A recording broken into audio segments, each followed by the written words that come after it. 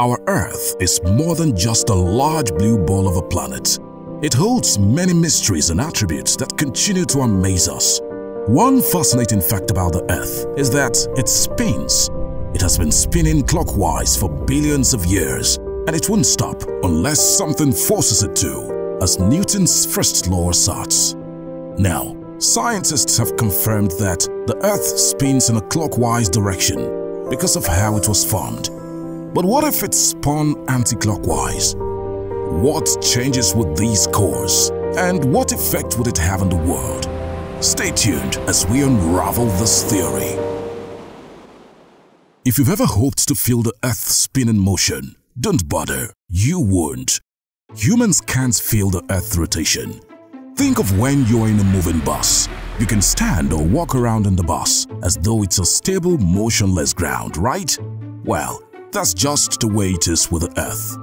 The Earth rotates at a constant speed, so it's impossible to feel or notice it from the inside. Also, gravity keeps us glued to the Earth's surface, so we don't go swaying around.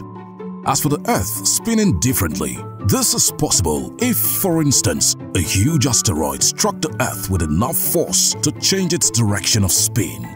And yes, this will cause some changes to our world as we know it. Let's consider the significant ones. Number 1. The Sun would set differently.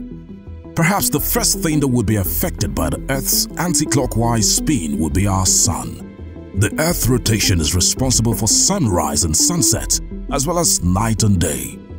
If the Earth never rotated, then only the part of the Earth that faced the Sun would get sunlight.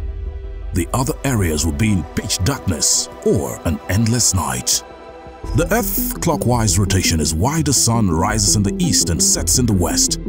So if it spun anti-clockwise, the Sun will rise in the west and set in the east. Pretty interesting, right?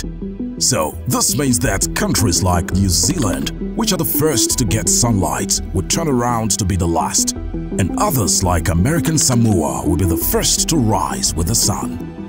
Number 2. Our Gmts would reverse.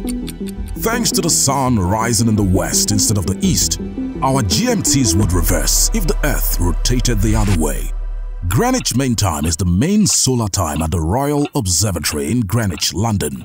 It is counted from midnight and is used to tell the exact time in other countries. Every country has its respective geometric time zone.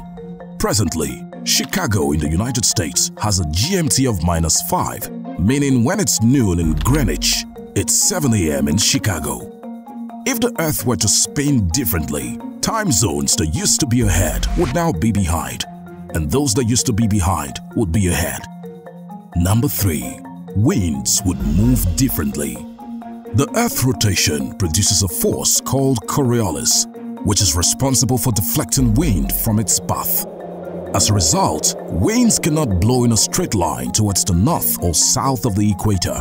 Rather, winds blow counterclockwise in the northern hemisphere and clockwise in the southern hemisphere. If the Earth rotated differently, surely the winds would also rotate differently.